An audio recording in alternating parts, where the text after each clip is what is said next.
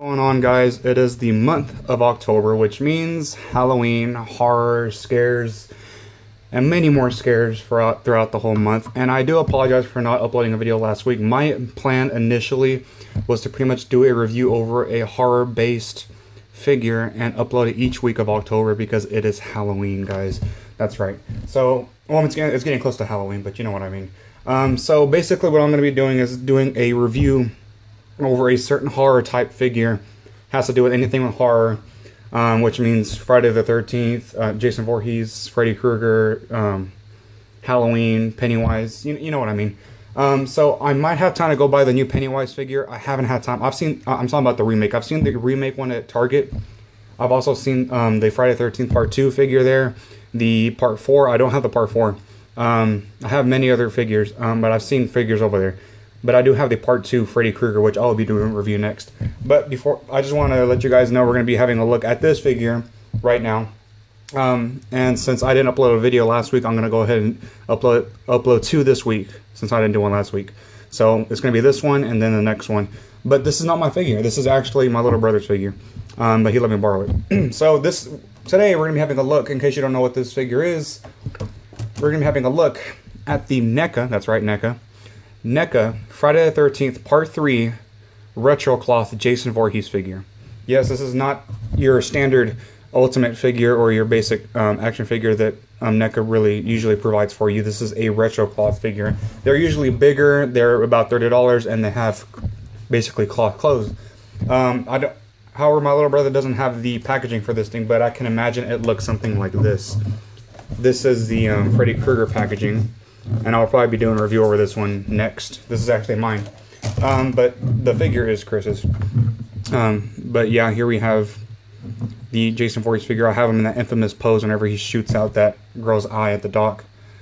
When he first emerges with his hockey mask. So yeah, this is basically his first appearance with the hockey mask.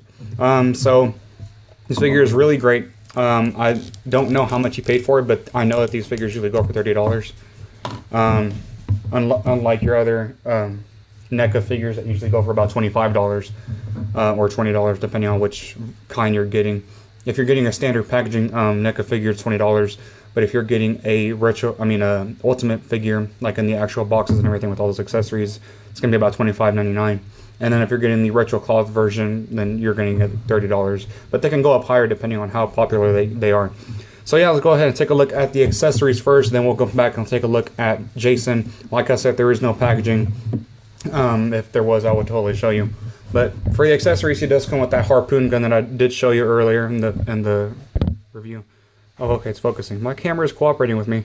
So right now I'm using my phone because the other camera is not working for some reason. I don't know, technical difficulties. So I do apologize if you might be able to tell that the camera does look a bit different, the HD quality and whatnot.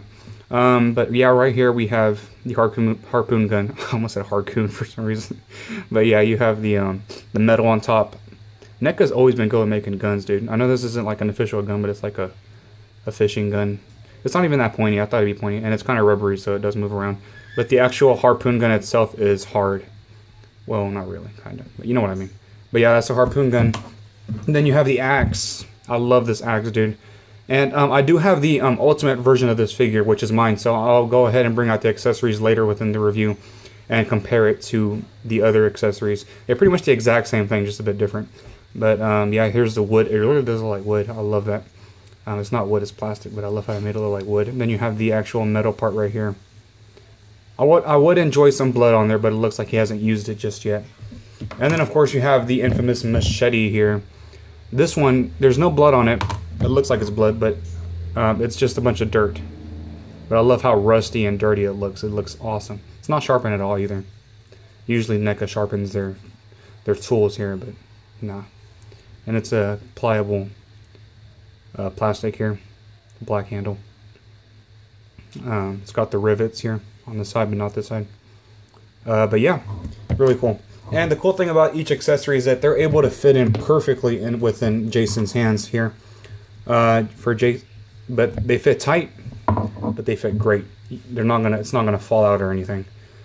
I did have a little trouble putting the harpoon gun in his hand because it is pretty hard. And his hand isn't like a soft plastic, it's a hard plastic. So as you can see, it's kind of hard. Let me try to put the axe in here. So yeah, there we go. But yeah, my brother Chris has it posed with the machete. But if it was up to me, I'd pose it with the harpoon gun. But yeah, so now let's take a look at the figure. The figure is pretty nice itself. I really do love the retro cloth. I mean, I keep saying retro cloth. The cloth clothing that the figure has on. You have the regular shoes here. I thought they were boots. They're shoes, apparently. His legs do go up. Apparently he shaves his legs. But yeah, he has the black shoes going on there. He has some gray. It just depends, man. I've seen a lot of figures go either like a baby blue type of color, like jeans, I guess, or I've seen them go gray. His clothing does change. It dirties up in the 4th film, which is basically a sequel to the 3rd. You have the blood splatter on here. I love how they put the blood splatter on here too. It looks like a jacket, but it's supposed to be a shirt. It's his green button-up shirt. The only thing that kind of bothers me is that the hand is a different color from the rest of the arm there. I guess they thought you wouldn't notice, but that really doesn't bother me.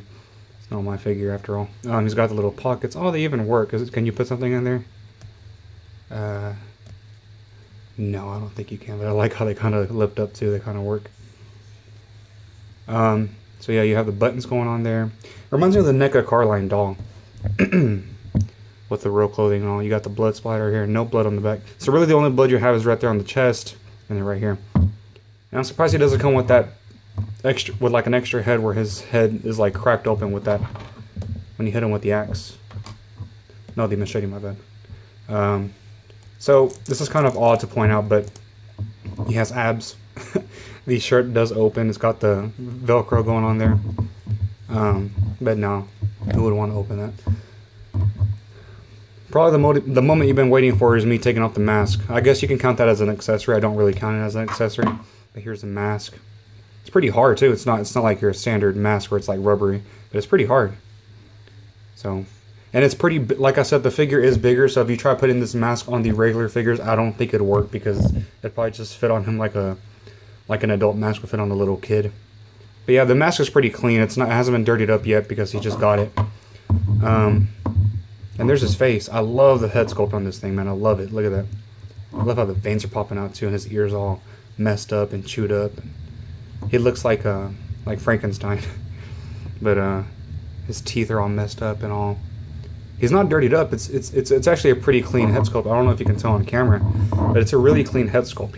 He just looks like a deformed person. He doesn't look like a zombie like he does later on. But yeah, if you want to put that back on, sits on there nice and snug. I love how the eyes are like sunken in the mask. It looks scary. But yeah, there you have it.